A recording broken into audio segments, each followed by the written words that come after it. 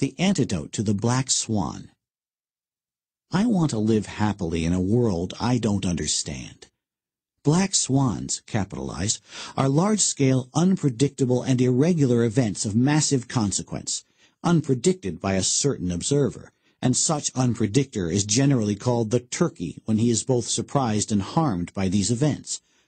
I have made the claim that most of history comes from black swan events, while we worry about fine-tuning our understanding of the ordinary, and hence develop models, theories, or representations that cannot possibly track them or measure the possibility of these shocks. Black swans hijack our brains, making us feel we sort of or almost predicted them, because they are retrospectively explainable.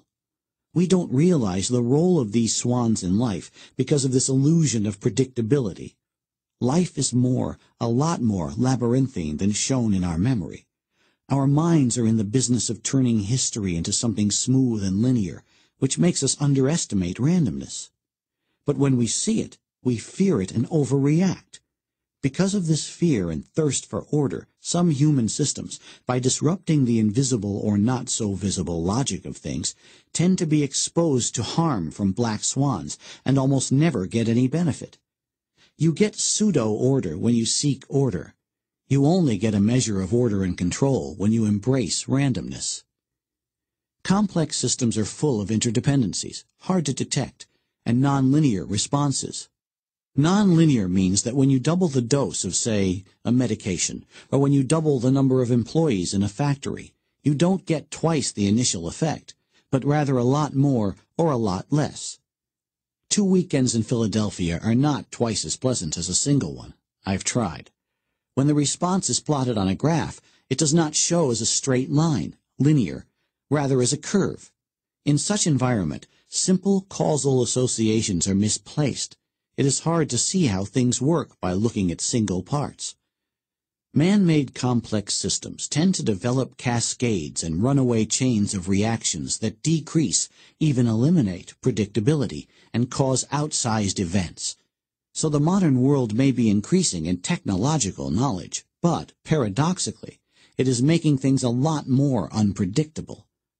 Now, for reasons that have to do with the increase of the artificial, the move away from ancestral and natural models, and the loss in robustness owing to complications in the design of everything, the role of black swans is increasing. Further, we are victims to a new disease, called in this book neomania, that makes us build black swan vulnerable systems. Progress. An annoying aspect of the black swan problem, in fact the central and largely missed point, is that the odds of rare events are simply not computable.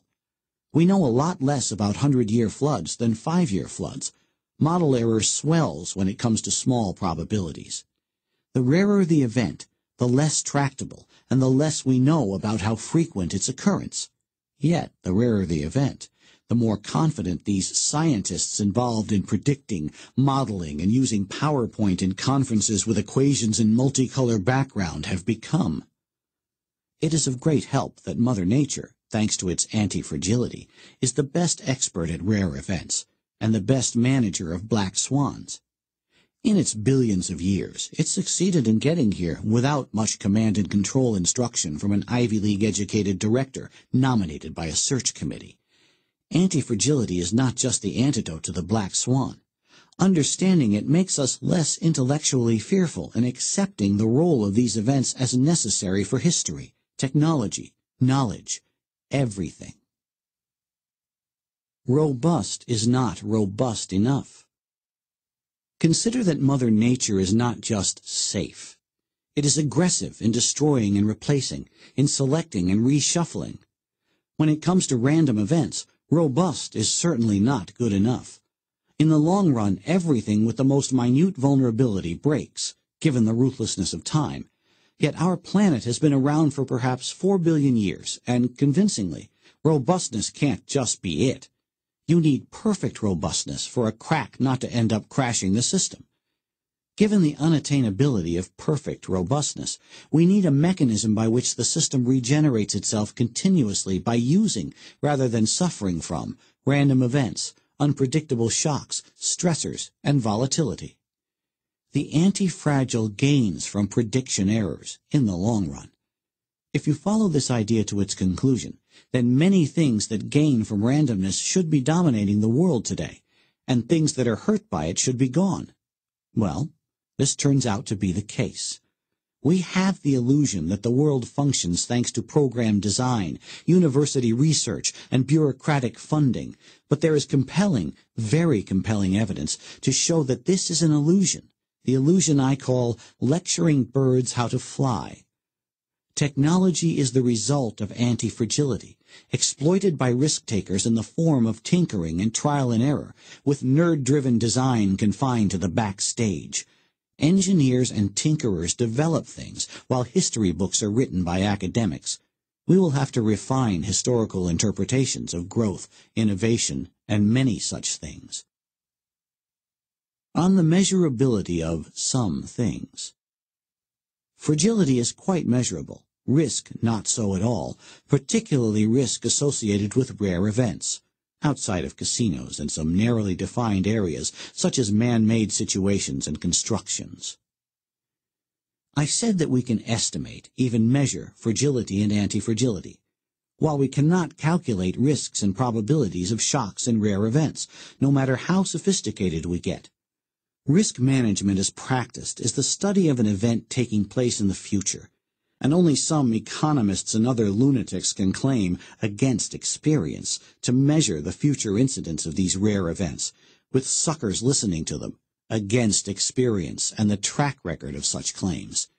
But fragility and antifragility are part of the current property of an object, a coffee table, a company, an industry, a country, a political system.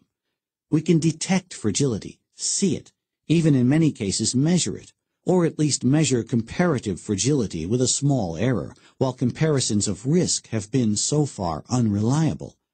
You cannot say with any reliability that a certain remote event or shock is more likely than another, unless you enjoy deceiving yourself. But you can state with a lot more confidence that an object or a structure is more fragile than another should a certain event happen. You can easily tell that your grandmother is more fragile to abrupt changes in temperature than you, that some military dictatorship is more fragile than Switzerland should political change happen, that a bank is more fragile than another should a crisis occur, or that a poorly built modern building is more fragile than the Cathedral of Chartres should an earthquake happen. And, centrally, you can even make the prediction of which one will last longer. Instead of a discussion of risk, which is both predictive and sissy, I advocate the notion of fragility, which is not predictive, and, unlike risk, has an interesting word that can describe its functional opposite, the non-sissy concept of antifragility. To measure antifragility, there is a philosopher's stone-like recipe using a compact and simplified rule that allows us to identify it across domains, from health to the construction of societies. We have been unconsciously exploiting antifragility in practical life and consciously rejecting it, particularly in intellectual life.